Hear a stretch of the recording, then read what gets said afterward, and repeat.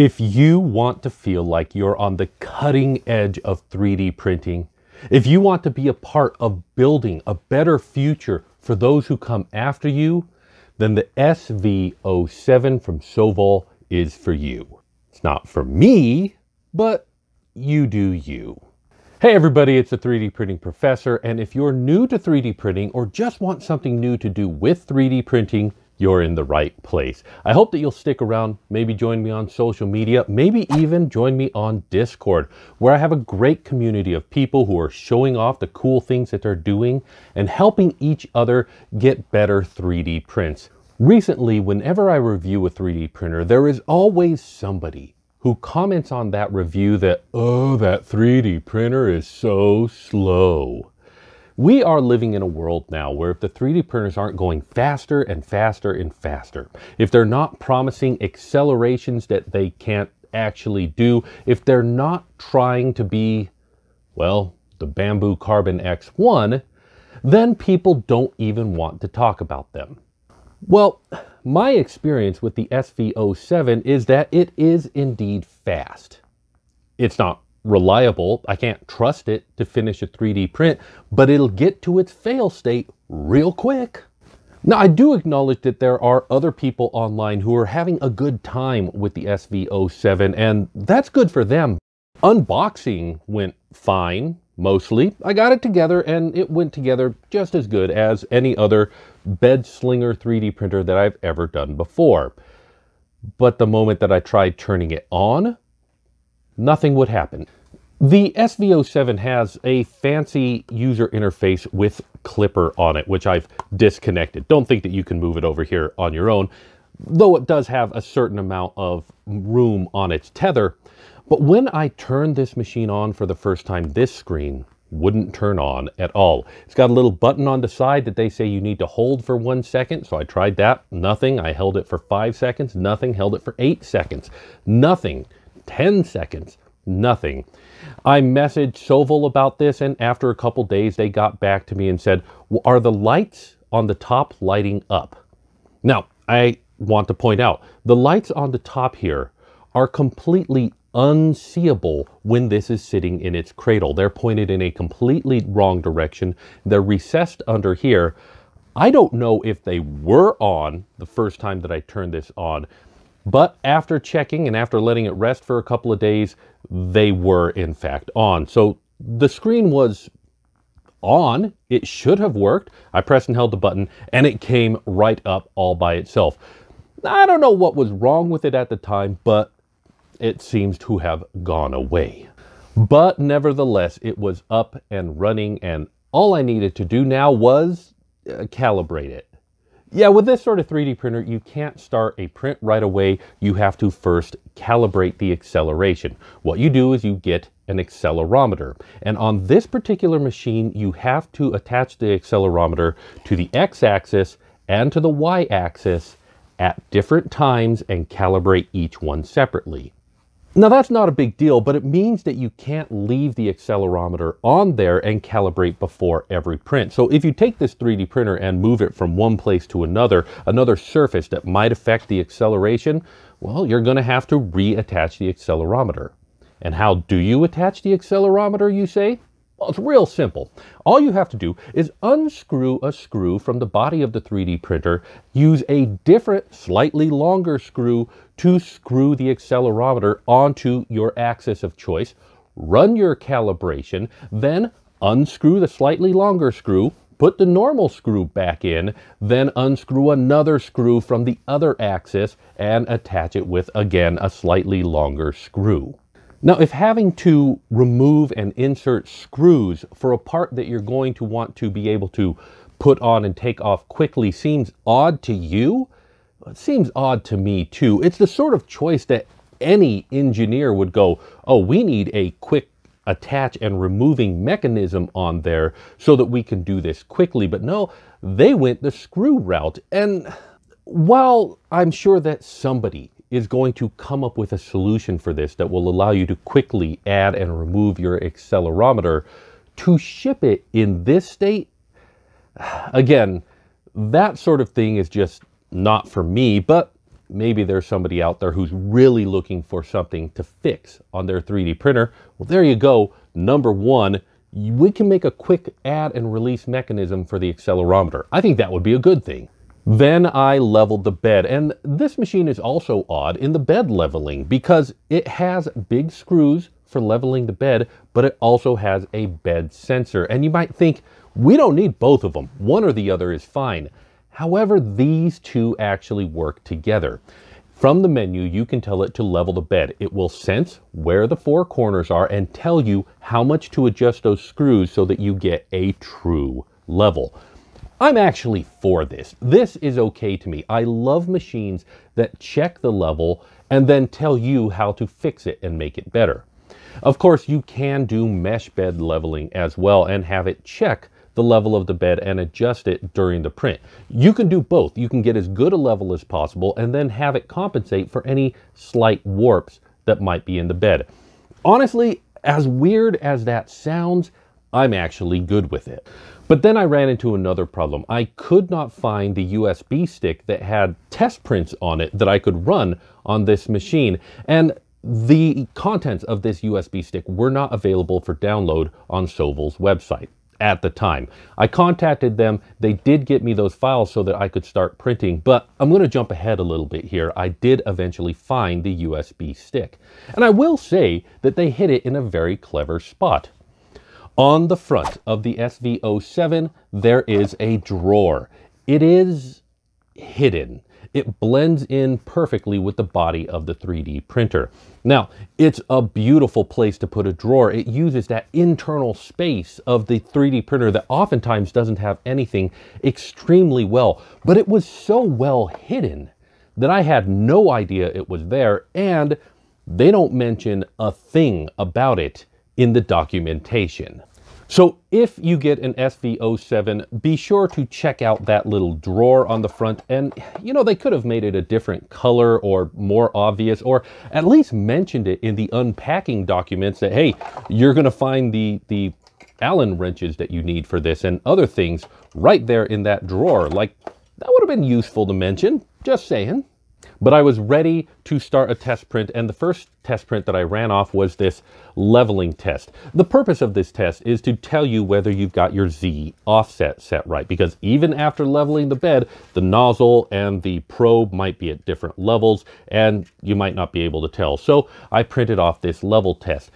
And after adjusting the Z level during the print, I thought that I had it level enough that it was printing well enough, but I was seeing something odd. When the print was too squished, when it should have been sticking too well to the build plate, it was actually peeling itself off the build plate. Too squished and still not sticking to the build plate. That should have been a red flag for me because it is an omen for what is to come.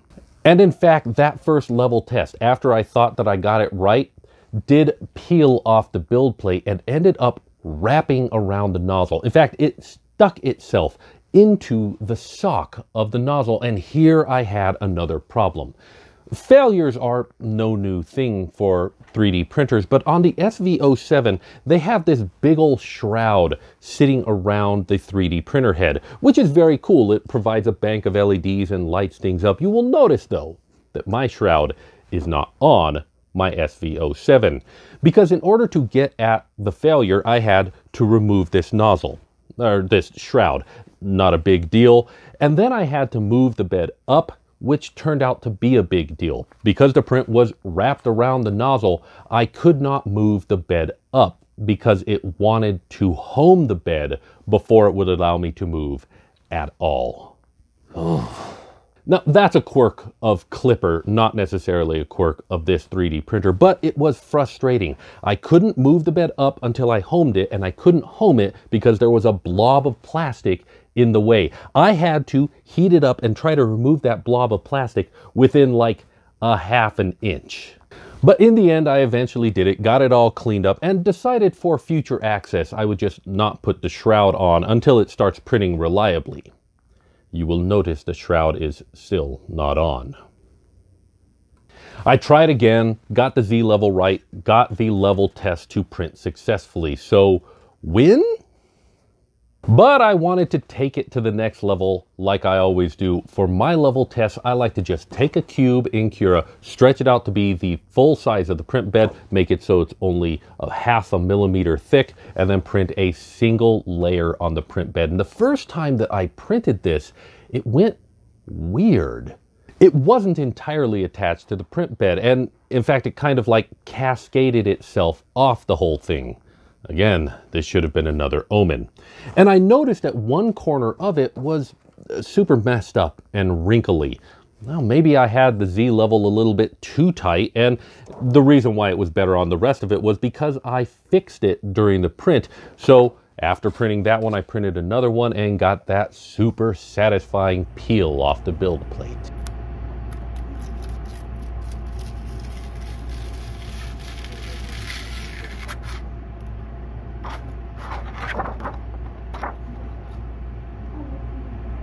I ran a few more test prints. The benchy that was on there seemed to work just fine, and sure enough, it's a zippy little machine when you get it calibrated, and printed this benchy within a half an hour. Pretty impressive. Then I printed one that was called Skull. This is not a skull. It's a very cool print, very pretty. I think this will be a great pen holder on my desk, but it's definitely not a skull. Not complaining though, it seems to have worked just fine. But looking at these two prints, it seems like there was a little bit of a shift in the y-axis that I didn't quite notice before. Ah, well, that's not going to be a big deal, is it? Now it was time to go to my old standby printer blocks. I printed a couple of test blocks and the first ones did not come out at all.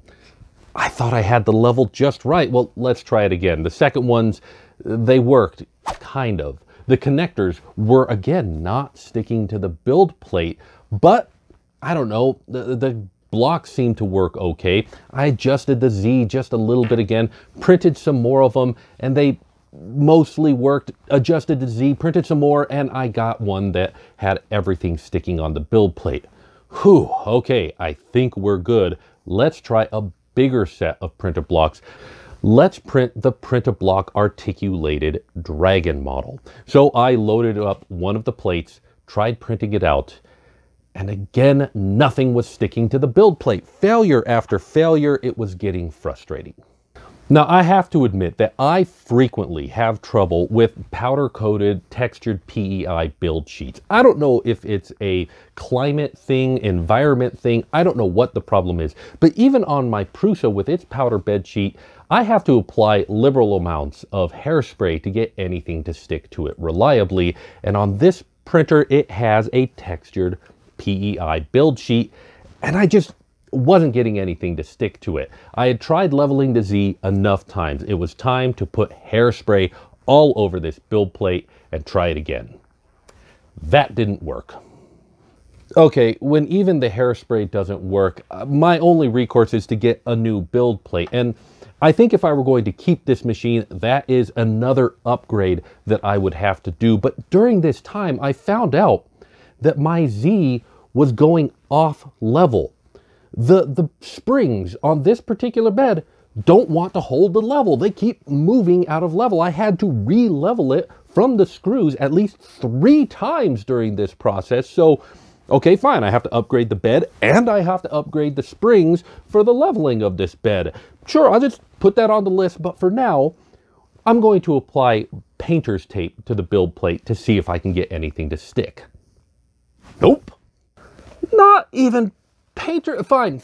Let's put some glue stick down on there. That worked. Painter's tape and glue stick was necessary to get anything to stick to the build plate on this machine. This is infuriating at this point.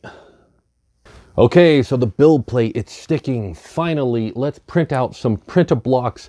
And as I'm printing them, I'm getting Y-axis layer shifts. Sometimes they'd be fine. Sometimes I couldn't get through a print without having it shift forward and backward during the print. Ah! I thought maybe the acceleration was the problem here. Maybe it was going so fast that we were getting slippage on the belt or something like that. But I wasn't thinking straight. I wasn't realizing this machine has a Y-axis tensioner, which at the beginning of setting this up, I tensioned properly. And it had loosened during the course of test printing. What is this machine? All right, note to self, I need to get a lock nut for the Y-axis tensioner so it doesn't slip. Do you see what I'm talking about? No one of these problems would be insurmountable. They are all things that I could fix. But taken in total, my experience with this machine is death by 1,000 paper cuts. I mentioned at the beginning of this review that bamboo has changed the game. Everybody is trying to get out a faster and faster machine, and they're trying to get it out as quickly as possible. And the result of that is this. And again, I know that some people are having good experiences with this machine, but my experience with this machine is I don't care about speed. I would rather have a machine that I could use reliably. And the next time somebody messages me and says, oh, that 3D printer is so slow, my response will be, at least it prints. But like I said, these are problems that could be fixed. None of them are insurmountable. And somebody who has enough time and enough effort and the right parts could take this machine, fix it up, and have not only a good 3D printer that would print very quickly, but a project that they could take pride in, something that they did, something that they would have a deep emotional connection to. Somebody could do that. Somebody, not me. Because when I get a 3D printer, I want it to 3D print. And if upgrades or fixes are important, I want those to be down the road. I want a good opening experience. And so far, for me, the SV07 hasn't been that. But if you're the sort of person who maybe got an Ender 3 and upgraded it to its max level, and now you're looking for something else to work on, well, here you go. Like, not every print was a failure, but layer shifts on the hinge means I can't even bend it. It's worthless. Well, I want to thank you very much for watching, and I want to remind you that you're a child of God, and you're special to me, so take care of yourself, and if you can, someone else too. Thank you very much for watching.